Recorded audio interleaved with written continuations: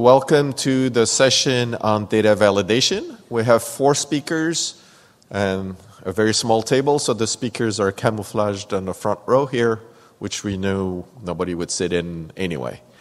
But I see there's one exception. So thank you for coming.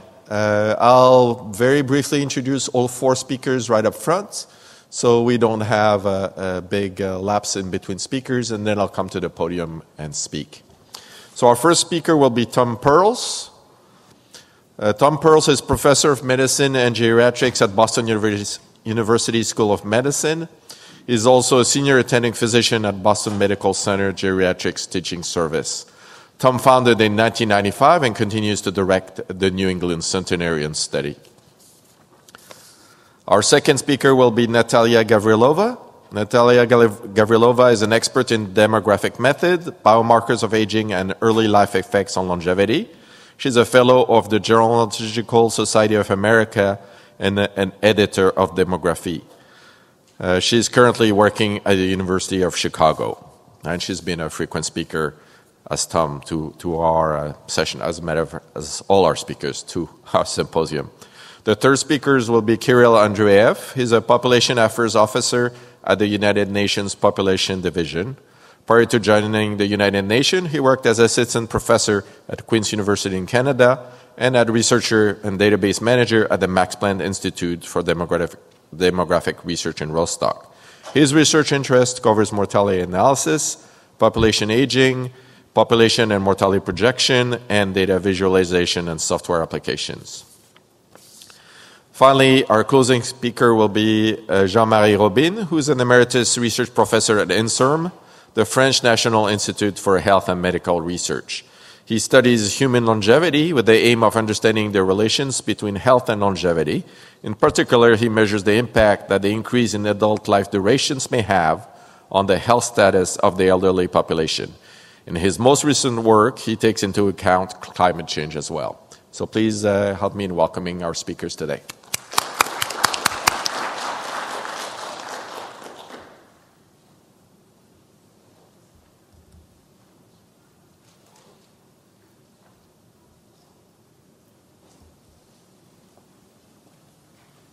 Thank you very much, Jean-Marc. Thank you very much for the invitation to be in beautiful Orlando this time of year. Thank you all for coming. And Jean-Marc gave each of us marching orders for the things that we'd be talking about, so hopefully there won't be too much overlap. So I think I have a little outline of the things I'll be talking about in terms of sources of invalid age claims, and some red flags that we look for in the New England Centenarian Study as we recruit and enroll subjects in terms of it being an invalid age claim. And what we do in the New England Centenarian Study, which is composed of now 3 NIH-funded studies around longevity and also some recruiting and sample size challenges that we have. So we had a paper, Jean-Marc, I think I emailed you this paper. I don't know if that's something we can make available that Robert Young first authored quite some time ago, I think in 2015 now, on this idea that 99% of age claims over the age of 115 are false, and what the sources of those falsehoods are, and I'm going to go over those in a moment.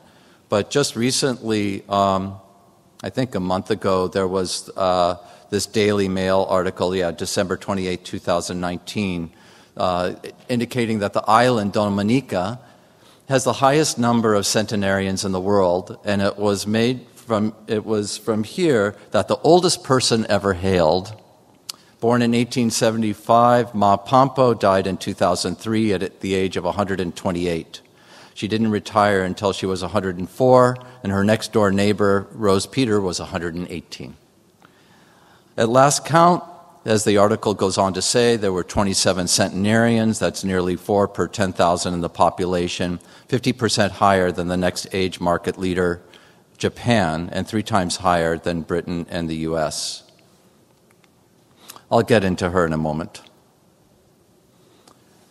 So there are some, and the island of Dominica as well. The types of myths include the religious or patriarchal myths. For example, Abraham and that family having a lot of longevity in it, but Abraham living to 175, Moses living to 120. Some people have wondered if this was just an issue of time scale in the Bible, but that is one source of a myth. The next is the village elder myth, which usually you see people being claimed between 120, 160 years of age. This was Moloko Temo in South Africa celebrating her purported 134th birthday, great deal of pride for the location, and absolutely false. All of these were false. The fountain of youth myth usually revolves around a substance like the water in the fountain of youth. And what Ponce de Leon was looking for in the 1500s, I think it was right here under the foundation of this building. And, or, for example, the glacial milk of the Andes, and there's actually a company that markets this stuff as being a fountain of youth. Then there's the Shangri-La myth, which isn't so much as a substance as it is an area, as described by James Hilton in his 1933 book, Lost Horizon, or the Caucasus, or Villicamba, Ecuador. This was the water in the Hunza region, the glacial milk, which is also in the Andes. But here's a place in China that a lot of people have been flocking to, known as the Hamlet of Longevity in Bama County, China, which is called China's longevity capital. And there's a place called Baimo Cave, which is said to cure everybody's ailments. There can usually be quite a tourism motive to these claims, and that's what's going on in Dominica. That Daily Mail article was all about tourism to Dominica, and one of the highlights was this longevity, this purported longevity. I only have 2 more pages of these myths, but the next one is a nationalist longevity myth. And the Caucasus were well known for this. There was a race between the U.S. and the Soviet Union, not just the space race, but also the age race, and they were claiming that the Soviets were just a racially superior race, if you will, for because of these claimed ages, and they had produced a stamp, which I'm still trying to find on eBay, that of this 148-year-old. The next one is the myth of spiritual practice. And, there's these swamis who claim to be 200 years old. Here's one that's 120, and they basically say it's their lifestyle and their connection to their spirituality that gets them to these ages. There's a familial longevity myth that I hear all the time. We have a great-grandfather who lived to 106. I can show you the gravestone. And that these things run in the family, and it's a source of familial pride. They get pretty angry at me if I try to interrupt that idea. Individual or family notoriety. This woman actually showed up in Scientific American, much to my chagrin, claiming to be 120, and she would have had to have been 66 when she had her son Muhammad, who was 54. Which, if you do the math, didn't work out. This method that we call familial reconstitution that was promoted by Bertrand Desjardins at the University of Montreal is a very helpful way to rule out some of these individuals as being true positives. I'll get to that in a minute.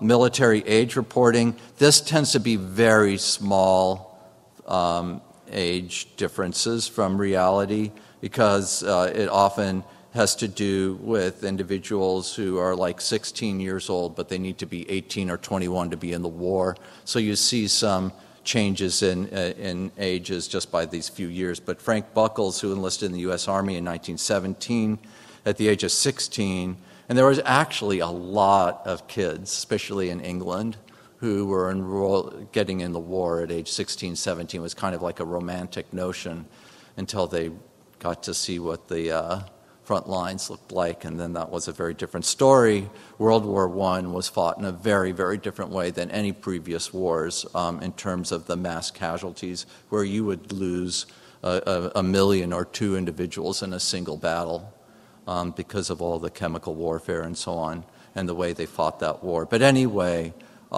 his recruitment papers would have made him 115 years old when he died, but in fact he was 110 when he had claimed to be 21 instead of 16.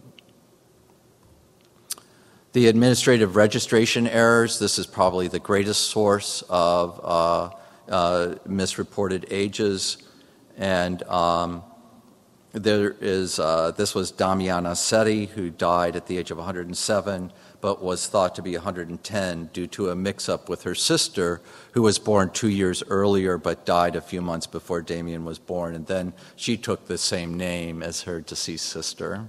So that was an easy mistake to make. Then there's, and Jean-Marie Robine knows everything about these kind of mix-ups. Then there's the unreported deaths for pension fraud. There was the very famous major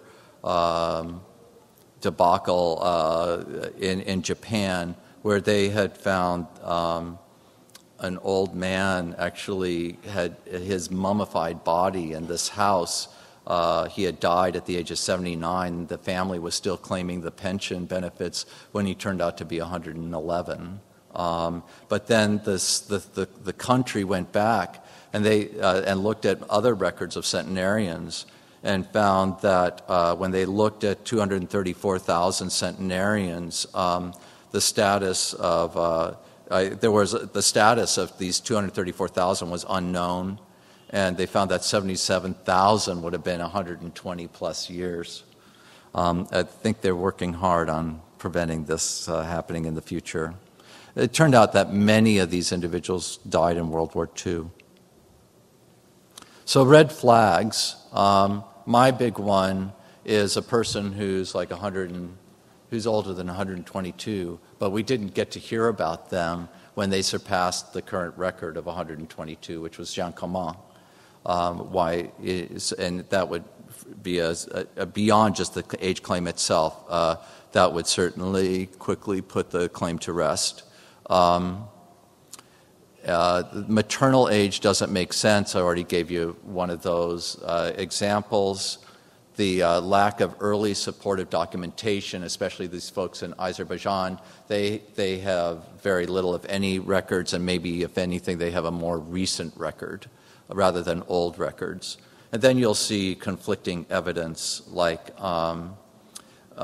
using identity cards versus like an old census record. Those are pretty easy to find. So what do we do with the New England centenary? So how am I doing with time? Okay. So that's a picture of me with Hazel at 111.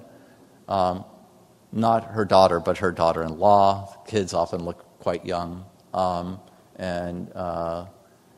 And Rena, one of our research coordinators. But we just saw her last winter for a special study we're doing on stem cells. Anyway, so what we do is we obtain a birth certificate always, and when a study participant dies, we obtain their death certificate. And we can also use a national death index for those records. But in the few instances where we're just dying to enroll the person and a birth certificate is not available, then we'll use multiple forms of preferably old proof, not new proof, that end up corroborating with one another. And in the case of people 110 and older, we need both forms, not just the birth certificate, but corroborating proofs of their age. And also we do this familial reconstitution method, where we make sure that the ages of the the generation older than the person, their current generation, their siblings, and their kids all make sense relative to one another. Our recruitment challenges are, now our recruitment cutoff is 103. These subjects range in prevalence from 103 at about 1 per 100,000 in the population to 1 per 5 million in the population when you're looking at 110 and older. We have the largest sample of these supercentenarians in the world. We're now at about 120 such individuals, I think almost 125. It takes a long time to collect these folks because they are so very rare.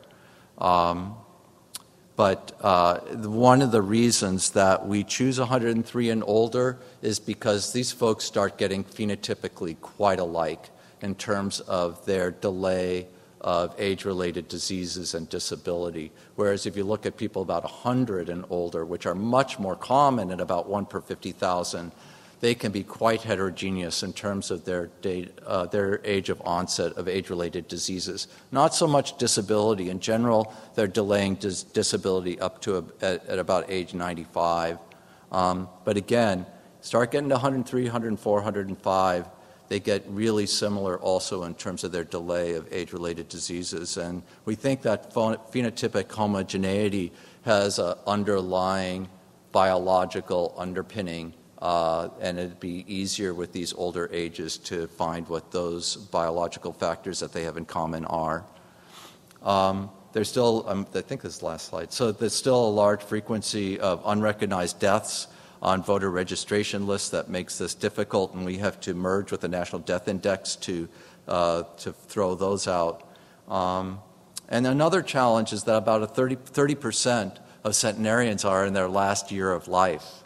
And so when you're recruiting and enrolling, you may come across a lot of centenarians who are not doing well and would not be able to be enrolled in the study. So I think that's the end of my talk. Thanks. Thank you, Tom. In the order of to save time, we'll ask the questions at the end. So please write down your questions and make sure you come to the microphone to ask them. Natalia?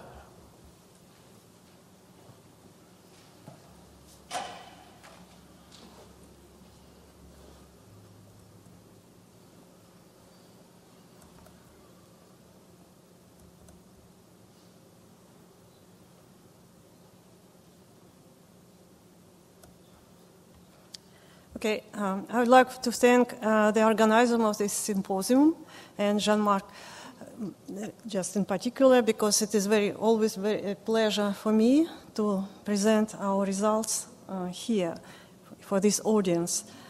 And our presentation is related to the direct age validation, because the problem is that United States has the largest number of centenarians among the advanced economies.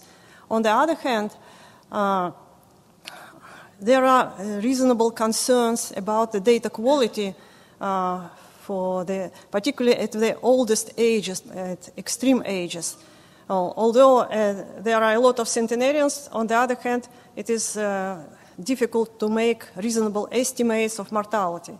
And for this reason, we decided just to analyze mortality at the end of the survival curve for several cohorts in the United States using data from the Social Security Administration Death Master File.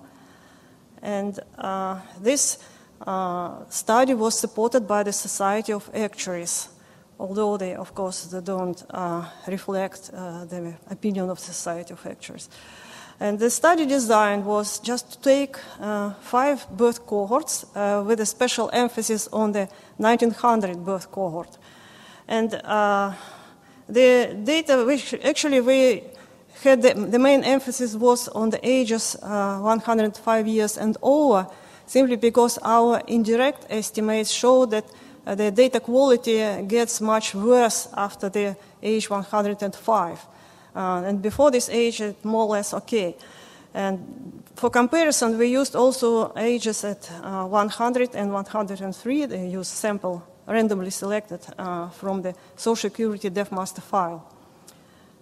And actually, the sample size was quite big.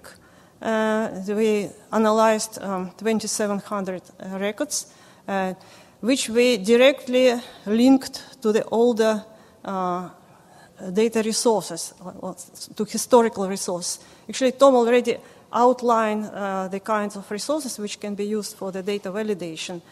And what we used, our main emphasis was on the early historical resources, such as early censuses, particularly censuses which were held when centenarians, alleged centenarian was child.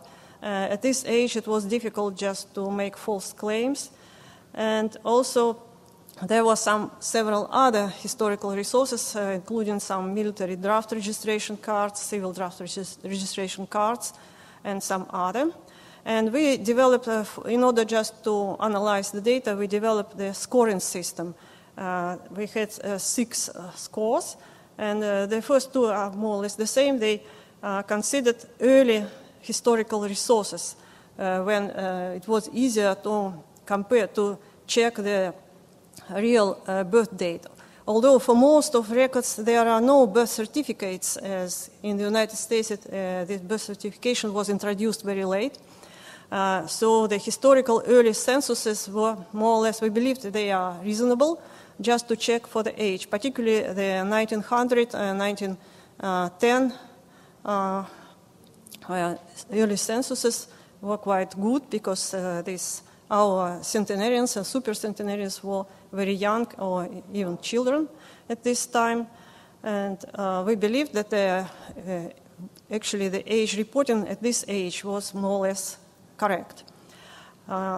We also had the score number 3, which meant the centenarians was found in the later sources after 1950, simply because sometimes it looks like the data are correct, the age reporting is correct, but for this we required at least several independent data sources, like some state records or a grave index or something like this.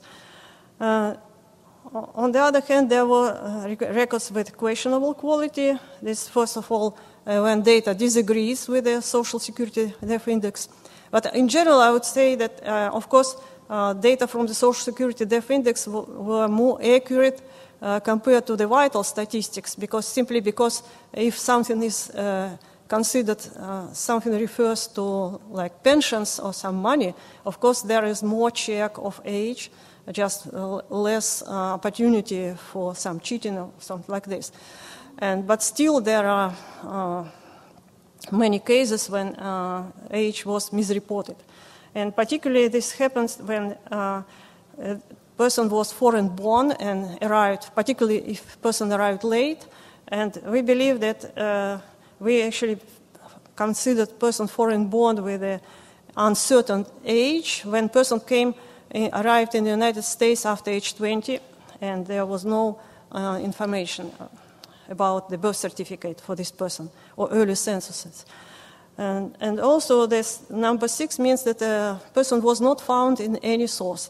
Of course, one may say that this is simply because our search was not good, but we found that this is an indeed problem because either there was an error in the Social Security death index, like a clerical error, or this person simply was big misreporting. And the reason for this was because the number of these people who could not be found in any source greatly increased after age 109.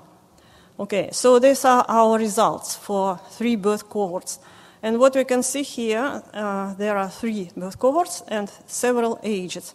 And what we can see from this picture, it shows that there is increase in the number of questionable quality records. Because here we see the proportion of records with poor quality. And it is quite clear that at age 109 and older, there is increase in the proportion of records with poor quality. And this actually confirms our indirect study of indirect quality measures when data become poor after age 105. And here are the oldest ages, 109 and 110 and higher. It shows that the proportion is more or less the same for several birth cohorts. There is no big difference. And actually we studied this, we made an analysis of the proportion of bad records using this regression with dummy variables. And what we found here is that actually there is no statistically significant difference in data quality between all 5 birth cohorts that we studied, although we expected that in more recent birth cohorts there would be improvement, but we did not find this improvement here. And what is the only statistically significant thing we saw, that this is a statistically significant increase in the proportion of bad records at age 109 compared to all other ages. So this is indeed shows that at extremely old ages there is a big increase in the number of poor quality records. And how it works on the mortality curve, here is the hazard rate, logarithm of hazard rate. And what we see here is that the better the data quality, the higher is mortality, what is going on. The red circles mean the best data quality, and the white circle shows the data are not cleaned at all. And of course, at very old ages, it is better to measure mortality or hazard rate at very short age intervals. And we see here that if we use short monthly age intervals, that actually this mortality plateau disappears practically. Okay. And we had a hypothesis. If mortality deceleration is caused by poor data quality, then we should believe that at very advanced ages, mortality deceleration should be better expressed for data with poor quality compared to data with clean data. And this is where continued our study compared to the Society of Actuaries project, when we made age validation for all data beyond age 106 and older. And what we found here is the data for 1900 birth cohort. What we can see that for men, data, clean data, they show that just pure Gompertz curve. But for women, that's not so, but the mortality plateau disappeared, actually. And finally, our final question and hypothesis was what happens if there is an improvement in data quality, because we know that over time there was improvement in data quality because people got more educated, and it was shown that for data of better quality there should be higher estimates of mortality, because it's starting with same precedent what showed that age misreporting results in underestimation of mortality. Okay.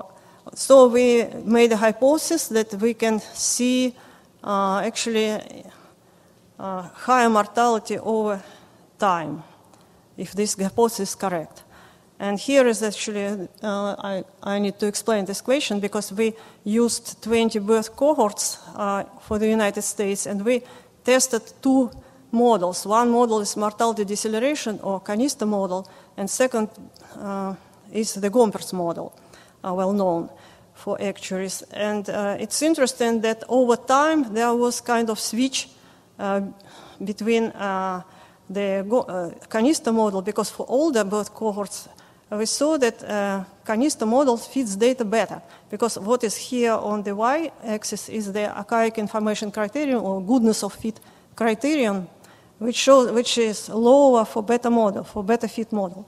And what we see here, that Gompertz model did not work well for older cohorts approximately before 1886 birth cohort. But after 1886 birth cohort, there is a switch. Gompertz performs better compared to the canister model. And how it looks in reality, we can see here. We can see here really a crossover of mortality.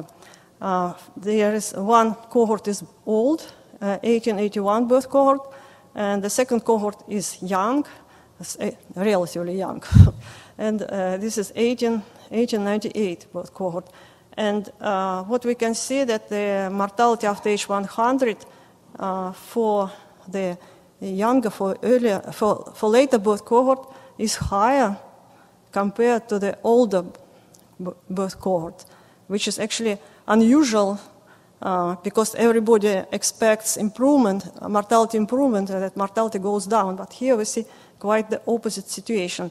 And our impression that this happens because of improvement over time in age reporting. And so our conclusion is that mortality deceleration is more prevalent in historically older birth cohorts when age reporting was less accurate. Thank you. Thank you, Natalia.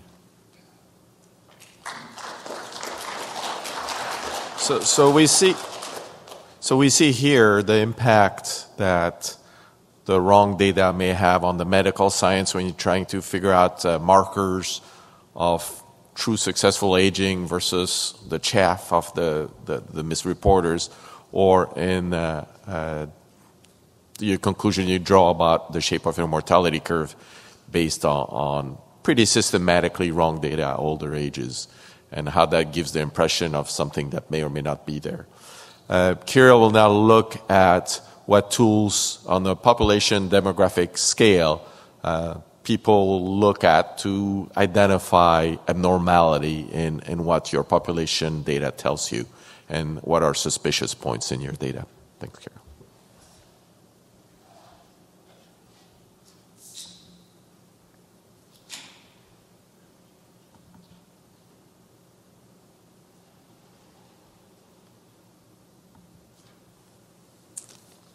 Okay.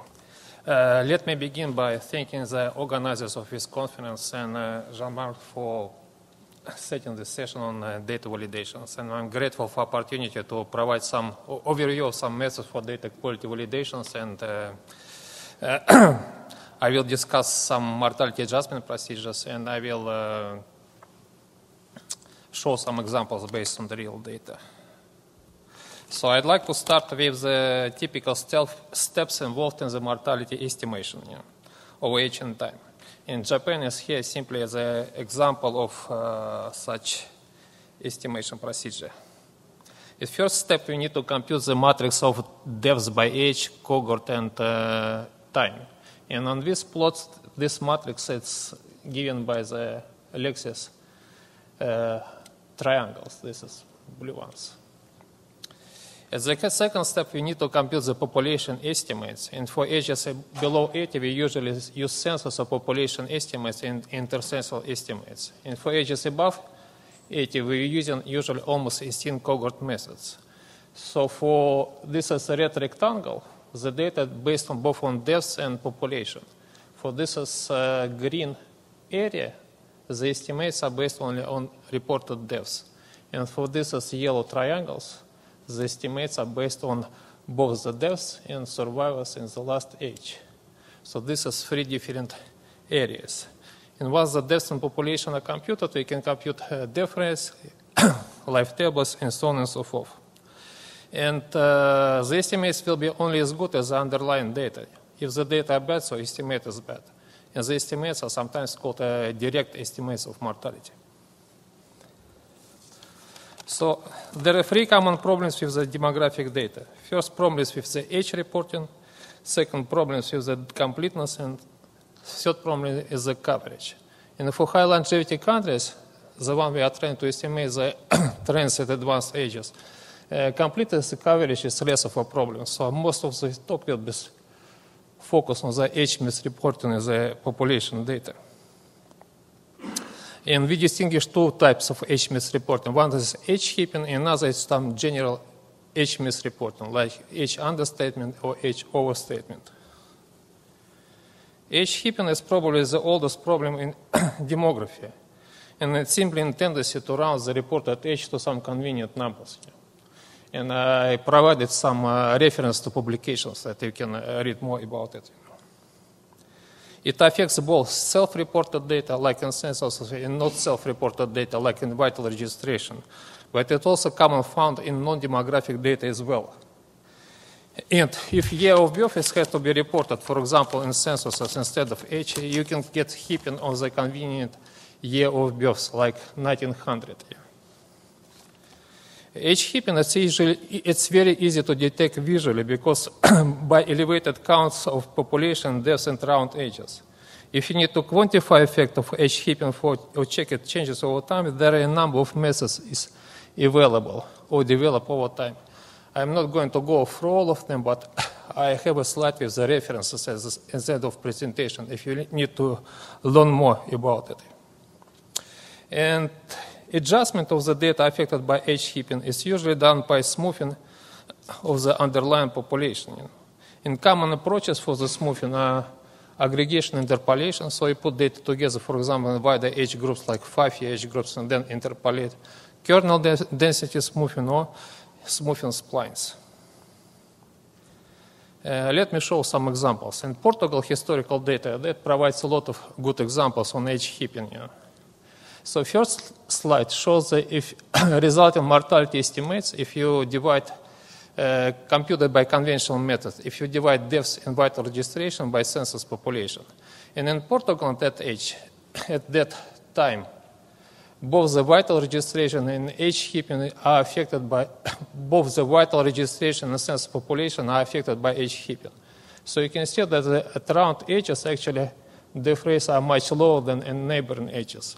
And this is because age heaping in the census population was higher than in a vital registration. If you use, for example, almost instinct cohort method, you can see that death rates at the round ages are actually higher than death rates in the neighboring ages. And this is because the population exposure is accumulated by cohorts, and this is actually reflects the age heaping and data on deaths on in vital registration. So now let's turn to the general age misreporting. First of all, age misreporting at all the ages inflates tails of population and death distributions. If age at deaths is generally understated, the right tail of the death distribution could be still be inflated because of the rapidly declining death distribution over age. Death rates based on the data affected by age misreporting are commonly biased downwards, and the bias is increasing with age. Age misreporting leads to implausibly low death rates, lower rates of mortality increase over age, and in severe cases, even to the declines of death rates over age. Selected population, even in the same country, could be affected differently by age misreporting. And there are I listed very few examples here that shows on selected population in different countries. For example, males and females could be affected differently by age misreporting on black and whites in the United States, Han Chinese, Maori, and Maori population of New Zealand. And because the population with the bad data are affected more by age misreporting and death rates are lower, so at the highest age you usually see the death rates from those populations. So this kind of selections of the bad data at the highest ages. And how we are going to detect the age misreporting in the demographic data? So there is no general solution, but common approaches to explore so-called plausibility of the observed data. Levels and age schedules of death rates could be, for example, compared with the mortality in countries with presumably accurate data or with data from other periods. Less common approach is to conduct the matching studies that was done by Preston before and what Natalia talked about it. It's much harder undertaking to do the matching or linkage studies than the first approach. I would like to mention here that detection of general age misreporting is much more difficult than detecting of age heaping. Often we cannot derive clear-cut conclusions from the visual inspections of the data. The data supposedly affected by age misreporting are often argued as real data. For example, observed mortality crossovers are argued as real and explained, for example, by selection effects of the robust individuals. Let me show some examples of data quality indicators based on tail of observed distributions. One compare, for example, number of deaths at age 100 and older to number of deaths of 105 and older to the number of deaths of 100 and older. Or you can compare, for example, number of deaths 100 at all or 85 at all. This is what was done Caniston, and he was establishing the Caniston-Thatcher database on the old age mortality. For population data, similar estimates are usually proportional of centenarians or supercentenarians in the census data. So this is some example of the estimates of proportion of centenarians. Here I selected 3 countries in around the 70s, and you can see that in Sweden the proportion of centenarians was about 16 per million at that time. In Portugal, with not very good data, it was about 70. It's about 3 times higher. But in the 1970 census in the United States, the proportion of centenarians was whooping 500 per million. And results of these 1970s were widely discussed in literature, and one of the reasons or main factor for such bad data was put forward that questionnaire was simply not misunderstood by the people who filled it, And another reason was that it was the first census in the United States, and the questionnaire was automatically scanned and translated into tabulation. So it was kind of first census that been automated for producing population estimates of the United States. And you can check this population for more information on this topic.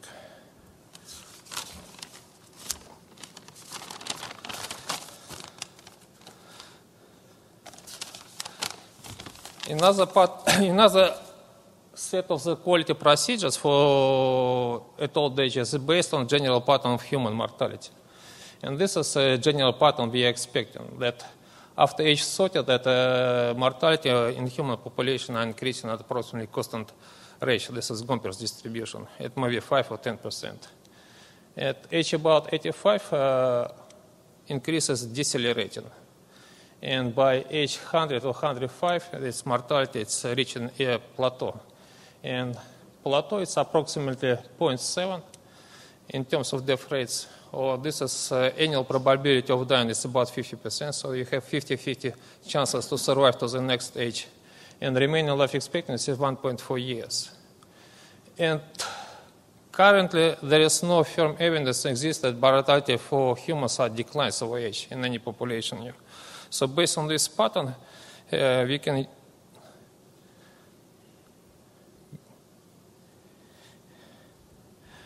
derive some procedures for the data quality validations.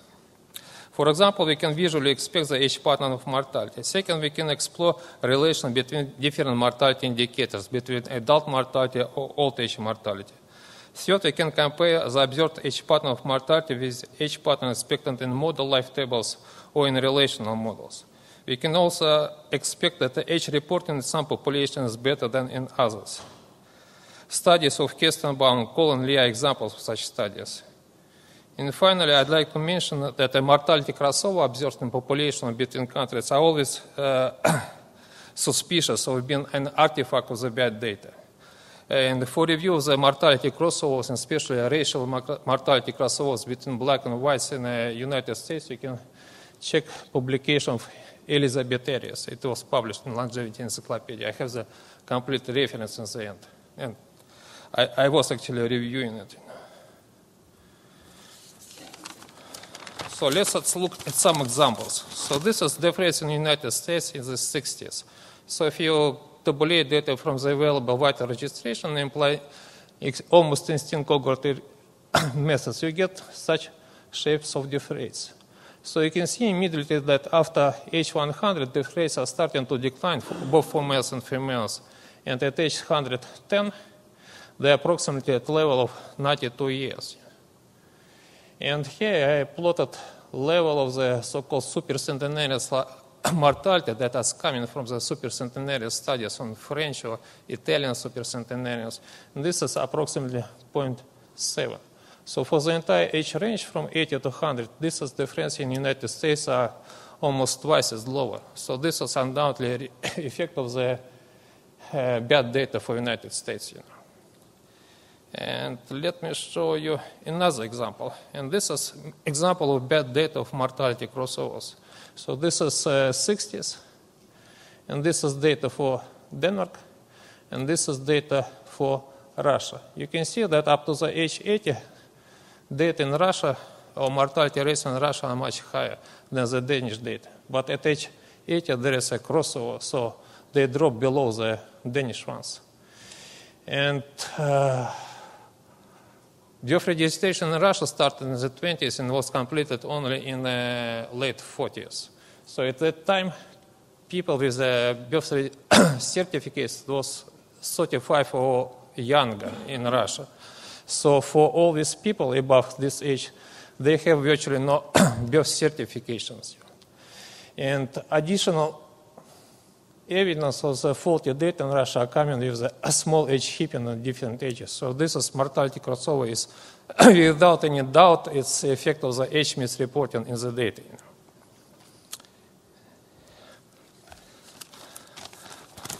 Looking at trends in death rates, can also provide some clues about data quality at advanced ages. The longer a civil registration system is operating in the country, the better data quality is expected at advanced ages. Data quality tends to improve over time as birth registration covers progressively older segment of a population. This is so-called birth registration effects. And for the United States, it was firstly probably described by Anderson in 1999. But improvements in data quality over time could lead to spurious increases or even in stagnation in death rates, while in fact death rates were declining. So let me show one example. This graph shows trends and probability of dying from 95 to 100 in Sweden and Japan. And this is trends actually what we expect from the trends and the good quality data. Historically, in Sweden, the probability of dying was about 90%, from 95 to 100. In the 60s, the rate started finally to decline more or less consistently over time, and by 2015, they dropped to 82%. Historical level of Japanese mortality was virtually the same as Swedish. And here, decline started later, but was more rapid and more. By 2000, Japanese death rate declined to level 72%. If you look in Russia, the trend is completely opposite. This is green line, it's Russia. So you can see in 60s, mortality was very low. But it was increasing and reached by 2000 the level of 90%, virtually the same level as historical mortality rates in Japan and Sweden. So this is undoubtedly the effect of improving vital registration or birth registration in Russia. And only after 2000 there is some decline. If you look at the trends in the United States, they are more convoluted. Until 70, the level of mortality was very low. Then it started to decline, but in 90s it was increased again, and after 2000 it started to decline again. My guess for such trends in the United States is that the pattern is formed by interplay between two factors, both by real mortality declines and by simultaneous improvements in data quality over time. Just a few words about adjusting death rates for age misreporting. And common approaches is extrapolation. So we accept the death rates up to a certain age, and then they extrapolate by some mortality model like quadratic canister. Sometimes people use Gompertz. Another approach is use death rates or age-specific rates of mortality improvement from the other population or countries, maybe population with similar coverage, like Medicaid population in the United States. And a third approach is use combination of these two approaches with some observed data on mortality at all the ages, like death rates in open ages, which are supposedly not affected by the age hipping. And finally, I'd like to summarize these procedures of my 15 minutes as follows. Good news is that we have some data for the checking for HMS reporting, and we have some ideas about data quality. The bad news is that we don't have now a unified or automated approach to adjust data for the HMS reporting. So usually it's a manual work. First things to remember that HMS reporting generally biases mortality rates downwards, and the bias is increasing with age. Second thing to remember that HMS reporting, it's also biases downwards mortality improvements over age. And if you apply to some extrapolative model like Licarta model to mortality affected by HMS reporting, so future mortality report improvements will also be biased downwards, and the sizes of the old age population will be underestimated. Currently, we have reliable data on old age mortality for extended period of time for about 13 countries. But as vital registration improves, so we get more and more countries with the reliable data. So the data for checking quality, they will be useful for a while, until we get always 200 countries with the good data. And I need to show the slide with the references. So this is all references used in publication if you need to look more. And finally, acknowledgement for this project. This is for United Nations for making the office space and IT resources available. And Toby provided excellent emotional support for this project. Thank you. Thank you, Kirill. So Jean-Marc is now going to conclude on discussing Jeanne Calment. And I think something to keep in mind is the difference between a statistical outlier and a proven outlier, and the difference in impact that one has versus the other.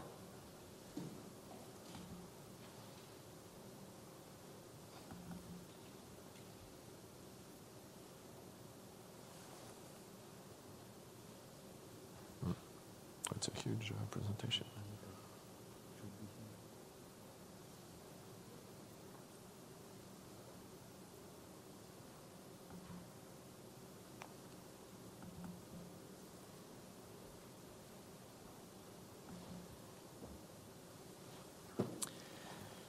Thank you. So as all the other presenters, I'm very glad to be here, and I want to thank the organizer and to say merci Jean-Marc.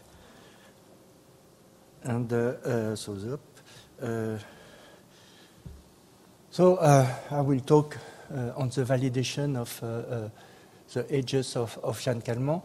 And in the book we published 25 years ago, something like that, we had this photo. Yvonne Calment, the daughter, is on the front, and we have this absolutely silly legend, Jeanne Calment and Yvonne, who is who? And so in December last year, at the end of December 2018, beginning of 2019, Nikolai Zak published a paper in Rejuvenation Research where he was claiming that, in fact, Jeanne Calment was not Jeanne Calment, but her daughter, with an identity switch at the time of the death, according to him, of Jeanne Calment at the age of 99 years. And so back to 1995, in 1995, officially Jeanne Calment reached the age of 120 years. I have been in charge to validate not her age, this was impossible, but to assess or to validate the quality of the administrative documents available to assess the age of Jeanne Calment. We made a report, and the day after her officially 120 years birthday, we have a group of three scientists. You may recognize, I am here. This is me. I'm here. But you can recognize Jim Voppel in the back, Vaino Canisto, we were talking about Canisto, and Bernard Jeune. And they came, they checked all my reports, the documents available in the archives of the city of Arles, and they signed this letter. The letter is in French, but they established themselves as an international validation committee, and they said, we checked everything is correct. So in 2 words, in fact, in France, we had a census every 5 years since the mid-19th century. And in the case of Jeanne Calment, she was born in February 1875, and our censuses were usually in March. And she was concerned by the census in 1876 in March, so when she was just 1 year old. And from that date, from 5 years to 5 years, we have been able to follow Jeanne Calment until her death, in fact, and each time, every 5 years, we know exactly what age she was, living where, with who, so it was a kind of family reconstitution. So we had, in the case of Jeanne Calment, a huge amount of data. So I will not add about the pitfalls in age validation. Tom gave a very good lecture on that. I just want to say that most of the mistakes made in age validation about the supercentenarian in the literature in the past are errors due to confusions made by the validator.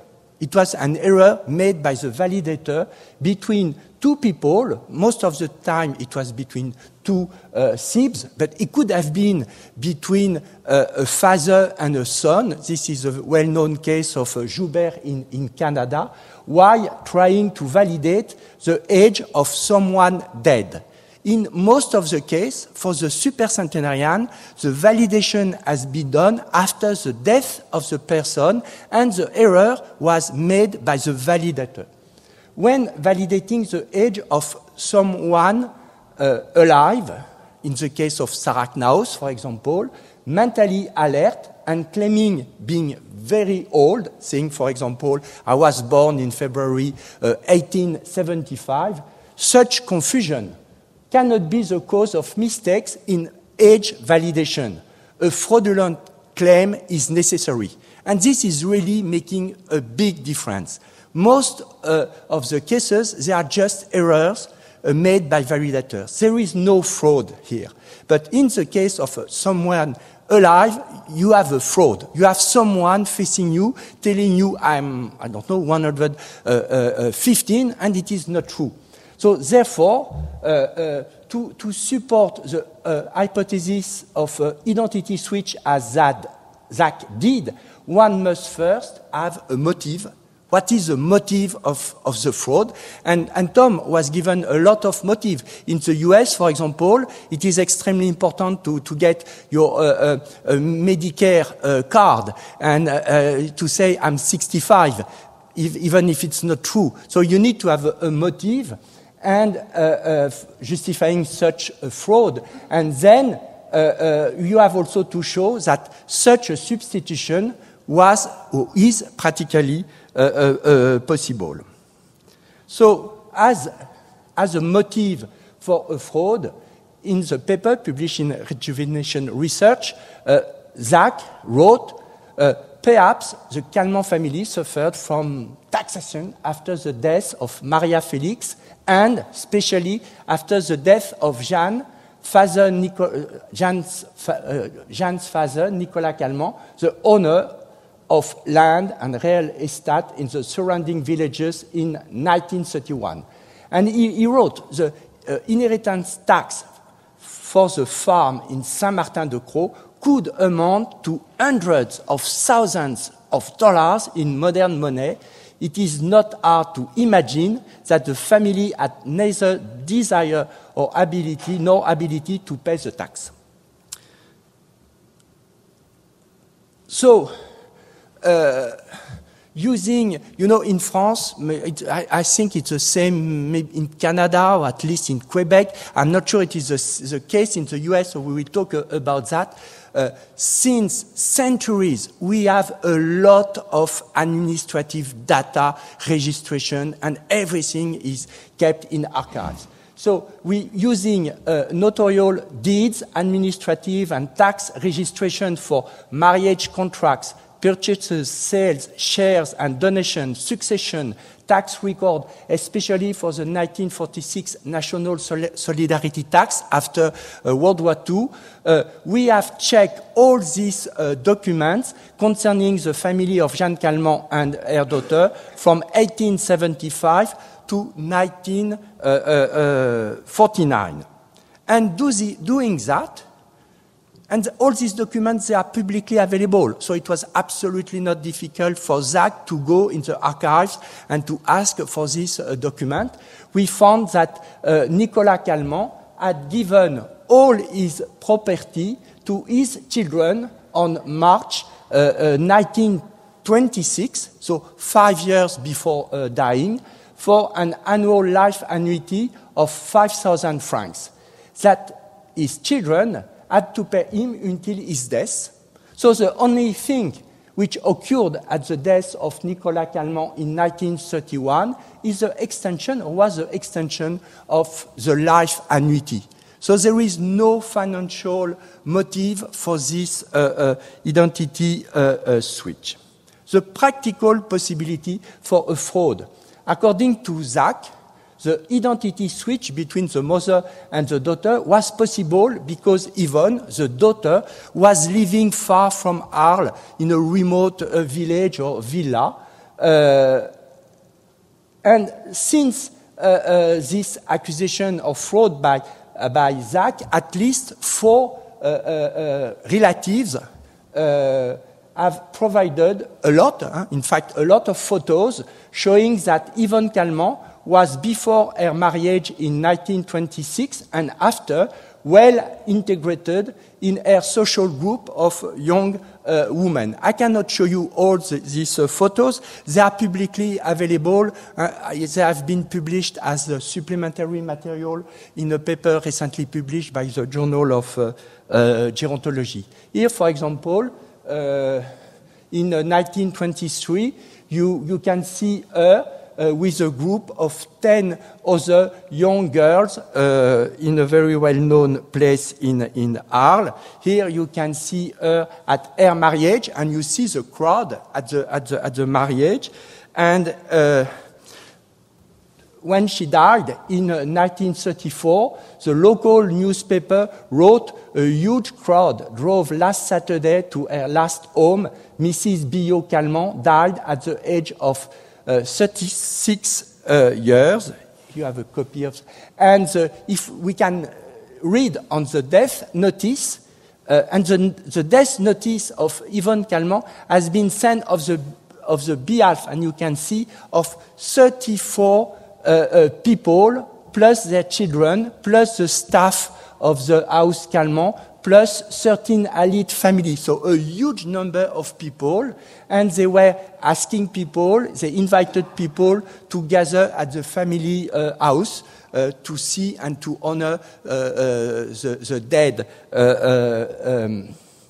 Mrs. Billot Calment. So in these circumstances, unless we accept the idea of the complicity of dozens of people, a substitution between the body of the identity switch between Jeanne Calment and Yvonne Calment was virtually impossible.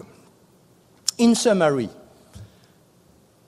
there is no financial motive for an identity switch, no practical possibility for such a switch, and during this research we find not a lot, but we find several evidences supporting the poor health of Yvonne Calment.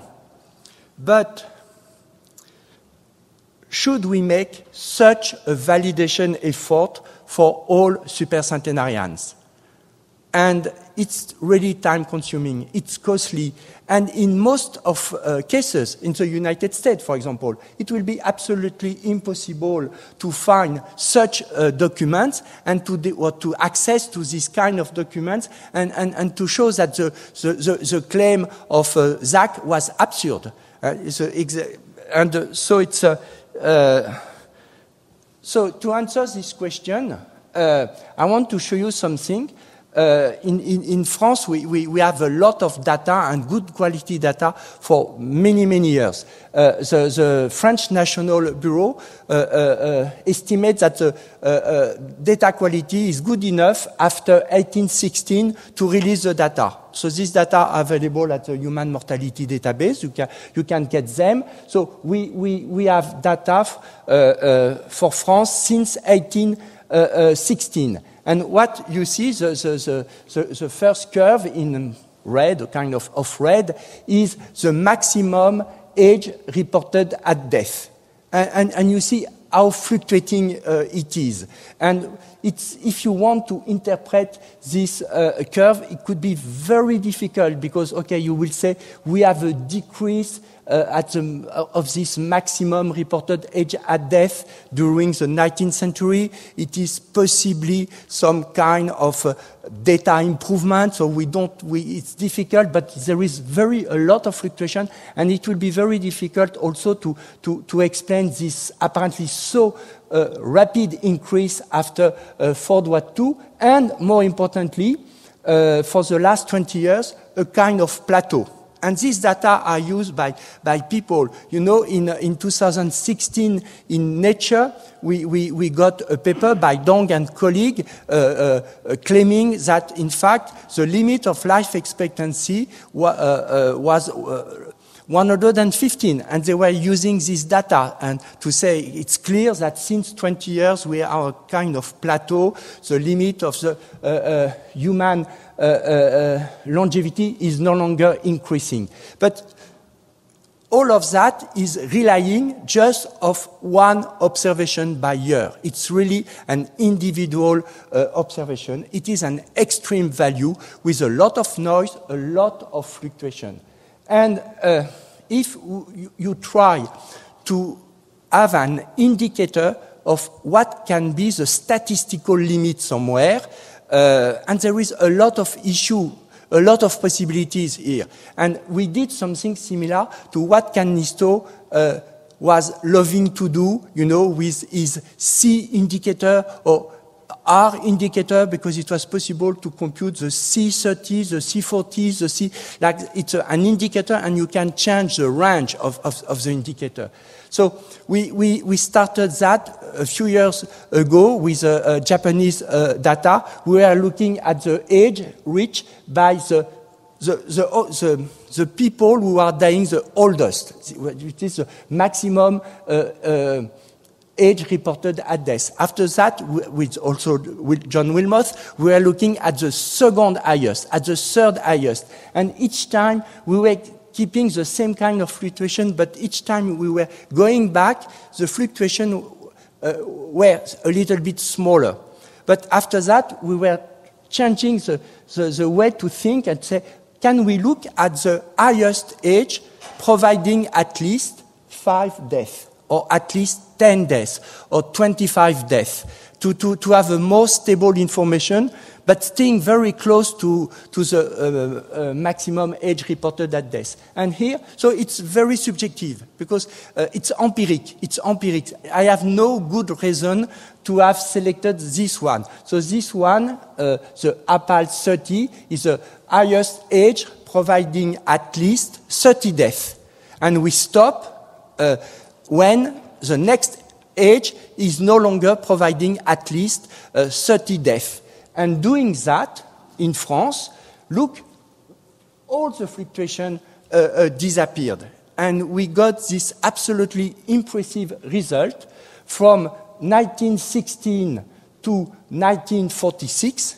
So after World War II, we have only 3 values for the highest age providing at least 30 deaths.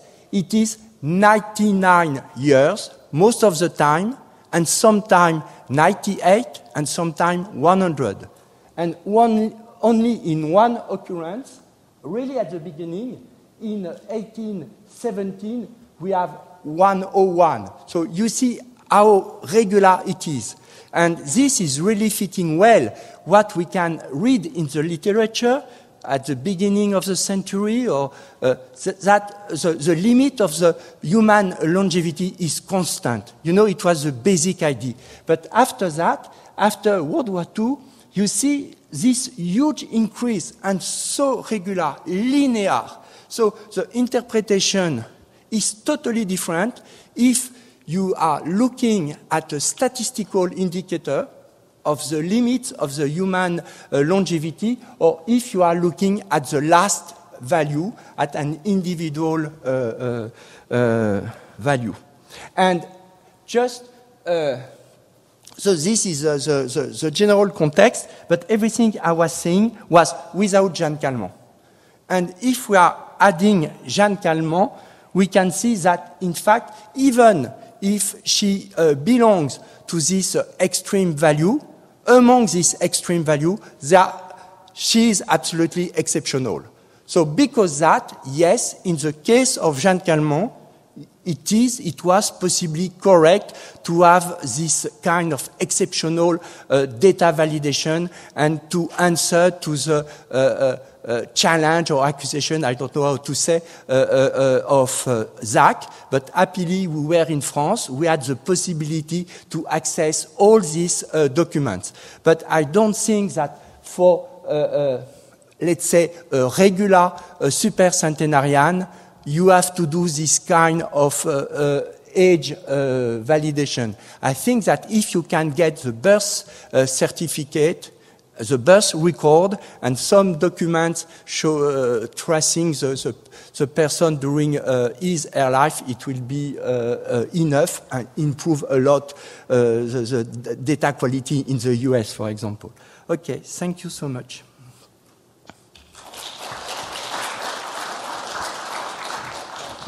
So we have time, not much, but for a few questions. Please come to the microphone if you want to ask a question, and I'll pass the microphone to whoever you want to ask a question from. If you guys could come up top, Natalia, Kirill, Jean-Marc. I'm only going to use this microphone for a second, because before the questions, we have a little gift for Jean-Marc. It turns out, besides loving bird watching, he really likes Legos.